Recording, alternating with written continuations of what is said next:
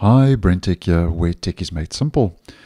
So back in June of last year, just over a year ago, when Microsoft rolled out Copilot Plus PCs, Microsoft announced Recall, which ended up being a controversial AI feature designed to basically give you access to past activity on your PC by taking screenshots and anything else that happened really on your computer, on the screen. And because of this, obviously there was a bit of backlash, well, a lot of backlash actually, where users lost a lot of trust in Microsoft because of privacy and security reasons. And then Microsoft went back to the drawing board in the Insider program and then started reworking Recall in the Insider program, and it has made its way to Copilot Plus PCs again in the stable version, but it's still in preview and Microsoft is still working on it and rolls out quite frequent updates. So that's just a brief history regarding Recall. Now, as I've posted previously, and I'll leave this video linked, because of the privacy aspect of Recall, Signal, which is a messaging app, as you may well know, implemented an opt-out feature called Screen Security to prevent its chats from being captured. Check the video out for more information. And that was received with quite a lot of positive review. Now, Brave Browser is jumping on the same bandwagon and has announced over on X that it's also going to block Recall by default with its version 1.1 update. We are currently on version 180. 1.81 is going to be rolling out. We just quickly head to the calendar. It's going to be rolling out the first week of August. So I would suggest anywhere from the 6th or the 7th, we should see version 1.81. Anyway, Brave has announced that with version 1.81, it will be blocking Recall by default. So if we head to a little video clip provided by Brave over on X,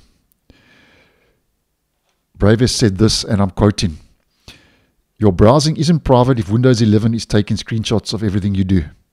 Brave will block the controversial feature Microsoft Recall by default with our version 1.81 update." So obviously there will be a setting in the settings.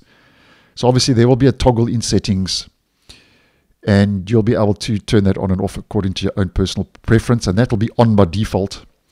Now, Brave has also had this to say from the official announcement in Microsoft's favor. It says, Microsoft has, to their credit, made several security and privacy positive changes to Recall in response to concerns. And Brave says, still the feature is in preview and Microsoft plans to roll it out more widely soon. What exactly the feature will look like when it's fully released to all Windows 11 users is still up in the air, but the initial tone-deaf announcement, according to Brave, does not inspire confidence. So that's why they add in this setting.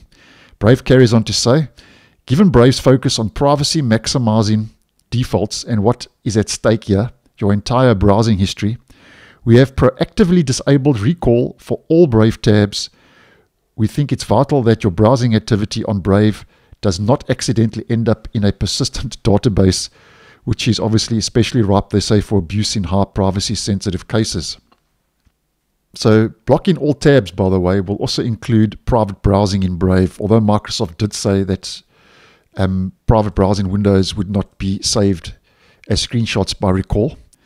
But although Microsoft did say that, Brave will still not allow it to even access the private browsing tab. And how this is all going to be happening with this, Brave says that it is telling the operating system that every Brave tab is private, not just private browsing. So Recall never captures it.